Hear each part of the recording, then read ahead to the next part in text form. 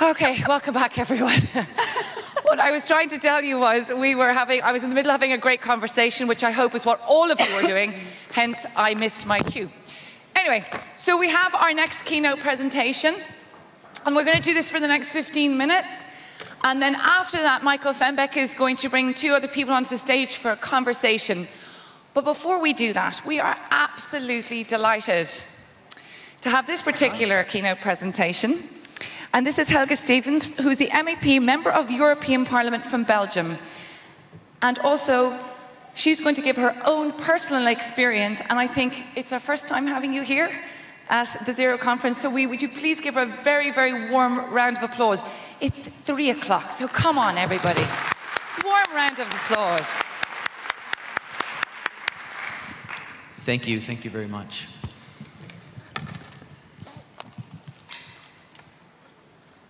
Ladies and gentlemen, you can see the title of my presentation is Next Level Political Participation. I am the first female member of the European Parliament. We have to remember that before I entered the European Parliament, I was a member of the Belgian Senate and the Belgian Parliament. I've also served on the local city council in Ghent, Belgium, for a total of 12 years. My political experience in the past 12 years precedes my experience within the political party that I'm a member.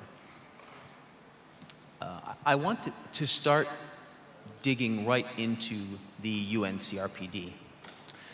This links directly to the theme of this conference, which is employment, work, vocational education, and training. Now let's look at how this ties in with the convention and what the link between politics and work might be.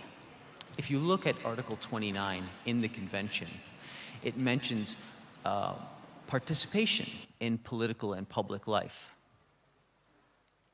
State parties shall undertake to ensure that persons with disabilities can effectively vote and be elected, which means politics is not only about participating in the vote, it's about standing for election and about being elected, and not only a passive participation. You have active participation as well.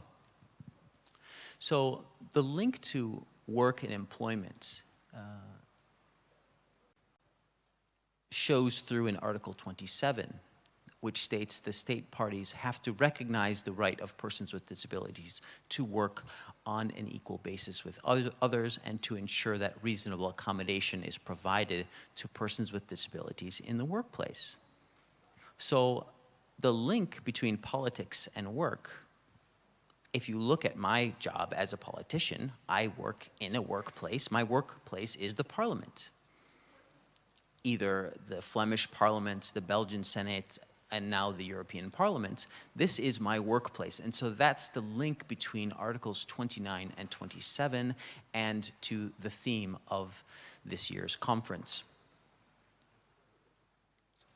If we dig deeper into the concept of reasonable accommodation at the European Parliament, so I'm going to use myself as a case study here. The concept of reasonable accommodation is very broad. It is also very adaptable to each disabled person's situation. I don't have enough time to go into my experiences at the Belgian Senate and the Belgian Parliament, so I will just use the current situation in the European Parliament.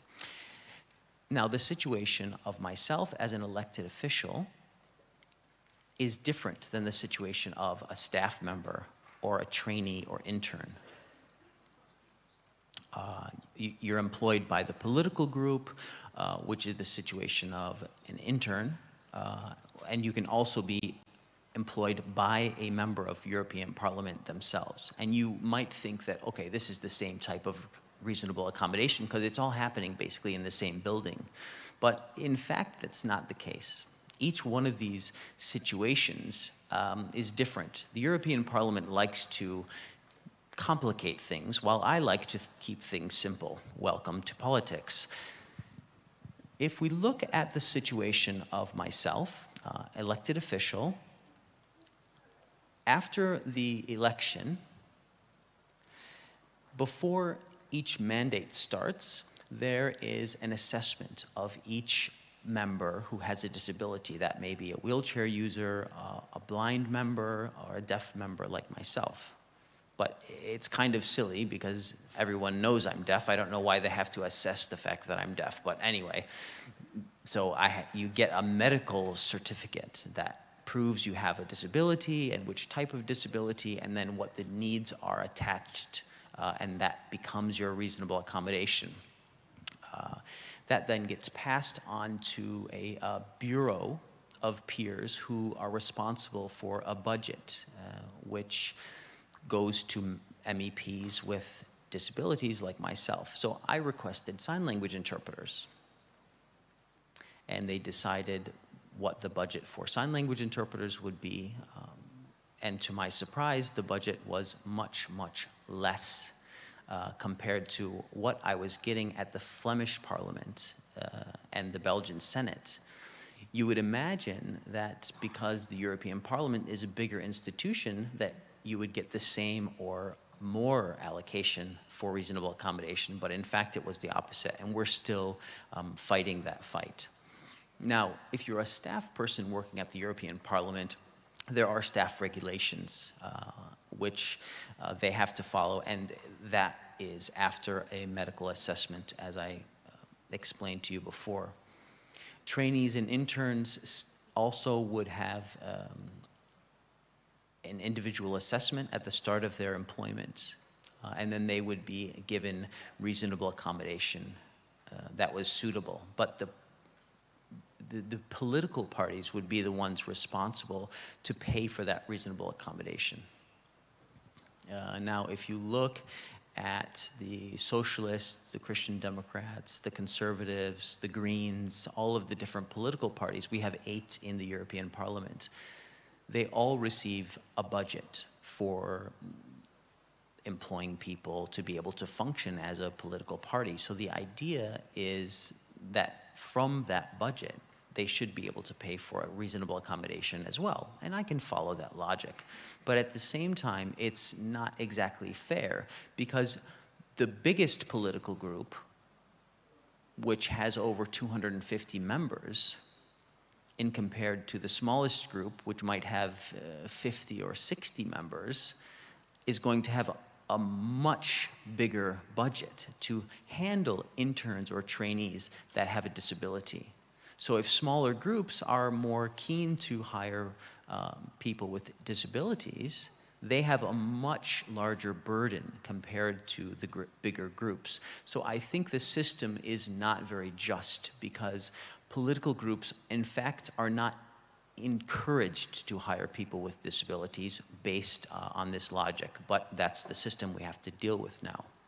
If I hire an intern with a disability, and I have had deaf interns in my office in the past, and I ask the Parliament to provide an interpreter for that intern, they say, it's not our problem, it's your problem, you're the one who decided to hire them. And I said, now, this is ridiculous, because it's not fair. The responsibility is on the individual member of European Parliament. This discourages members to have interns who have disabilities, and this is really not fair. I feel like we should have a separate fund to encourage both the administration, members of European Parliament, and the political groups to hire people with disabilities to work in the Parliament as an intern or as a staff member. So I want to go a little bit more in depth about my own personal experience. There are regulations for members of Parliament with disabilities. At this moment, we have 5 members with disabilities, 2 deaf members, including myself, 2 wheelchair users, and 1 woman with severe vision problems and health problems that go along with that.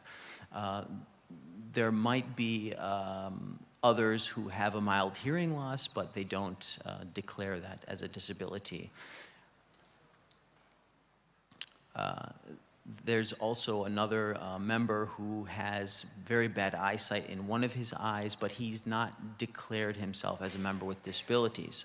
So out of the 5 who have declared themselves, 2 of us are deaf, as I said, and if you look at the rules, they're the same for both of us. But the application of the rules is completely different between the 2 of us.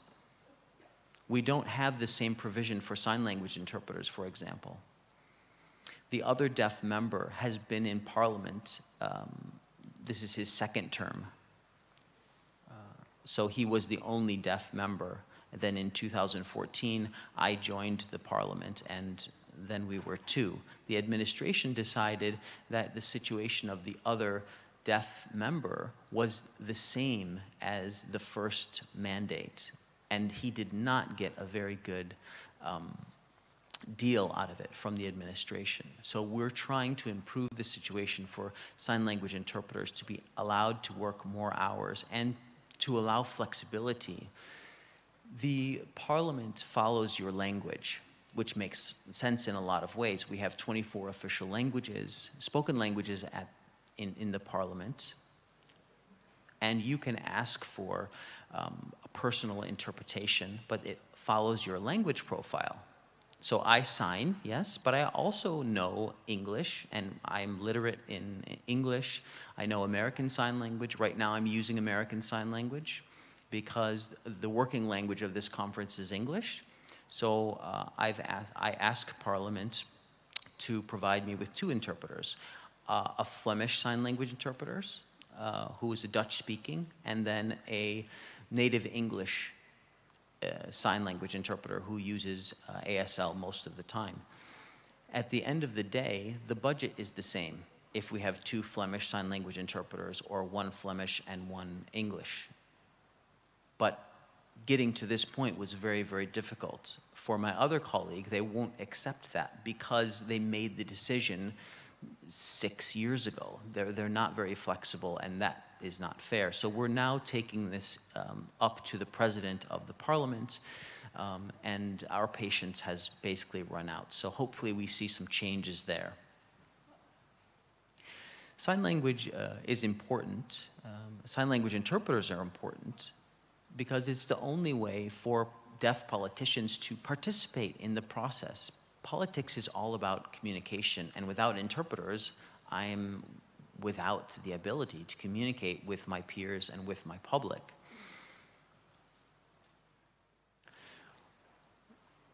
Last year, we set up a huge conference in September at the European Parliament. We had over 1,000 participants from all over Europe.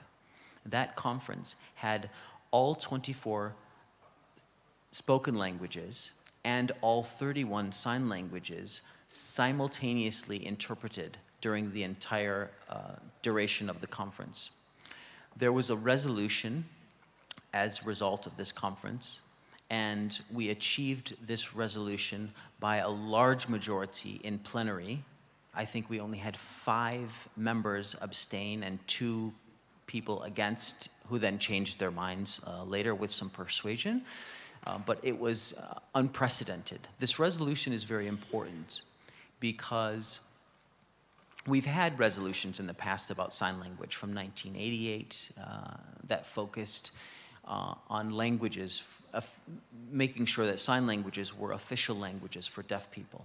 Nothing really happened, and then 10 years later in 1998, we had a repeat resolution which was a bit stronger, and we then saw that begin to be implemented because now most EU member states have sign languages recognized in their constitution, in their law, or in an act, and so we've seen sign languages have more official status. So sign languages themselves have been improved on paper, but what we haven't seen is the gap that this 3rd resolution fills, which is to look at the professionalism of sign language interpreters and to have them equal to spoken language interpreters. The European Parliament employs a large number of spoken language interpreters, as you can imagine, with 24 official spoken languages. They work in teams of 3.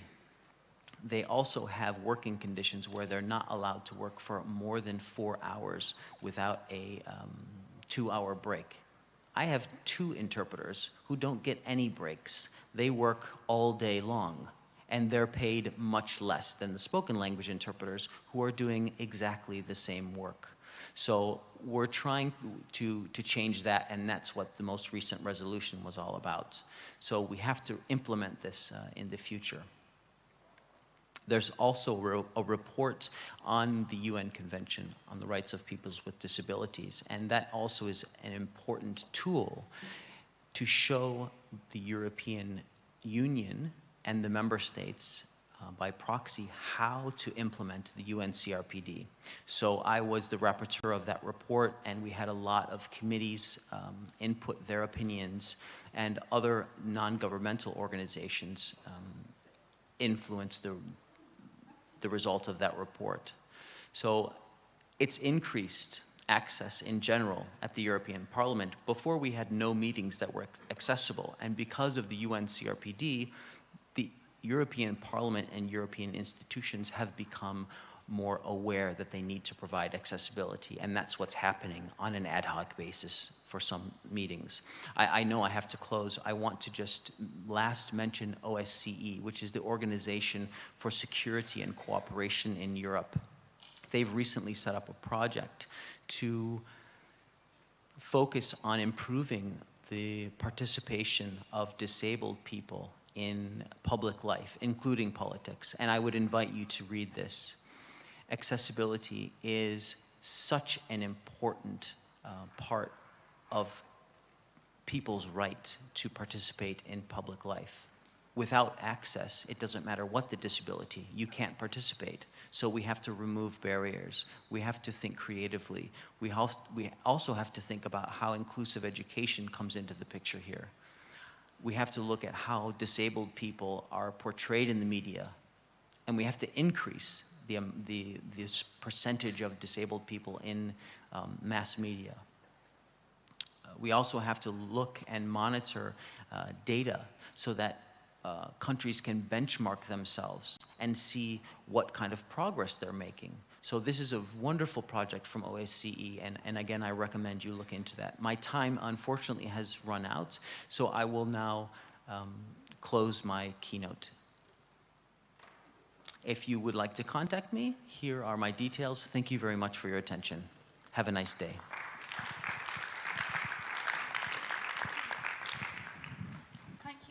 Thank you so much, Helga. To hear the frustration of what you have more patience than I can imagine. And it is extraordinary to see an interpreter for sign language is paid less than a language interpreter. It's unfathomable, really. Thank you so much for continuing to advocate, and thank you so much for being here and sharing your personal story. Please continue to do so. We really, really appreciate it.